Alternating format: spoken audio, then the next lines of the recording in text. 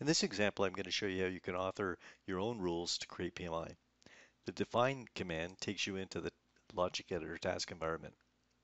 This environment provides a interactive diagramming interface that supports building and executing rules used to author and validate PMI.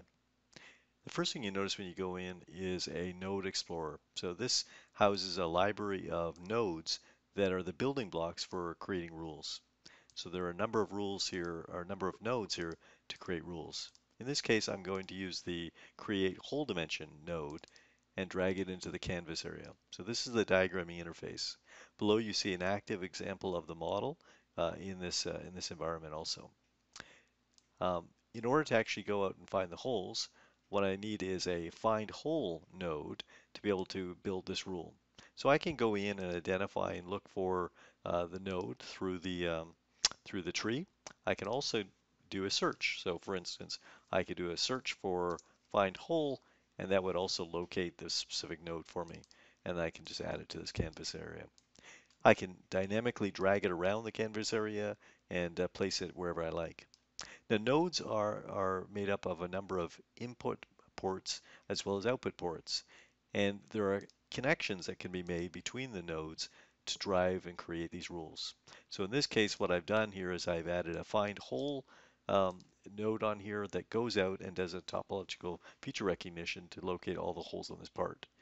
I then connected it to the create hole dimension to allow me to create PMI. Now, I can drag and drop nodes from the Node Explorer directly into the canvas, or I can use the Create Inputs option here to automatically go out and find the appropriate nodes to be able to build this rule. And then I can go and make adjustments in here automatically.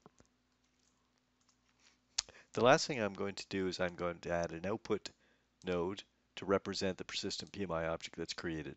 And if I zoom in here on the active model, you can see that it actually shows me that PMI was created, a single PMI.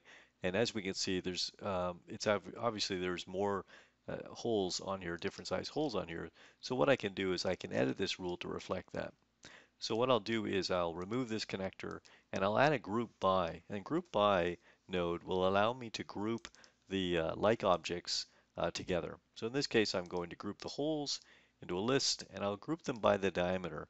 And when I do that and then connect this will go out and create all the individual PMIs based on the diameters. And you can see all of the individual PMI are created on all the individual holes.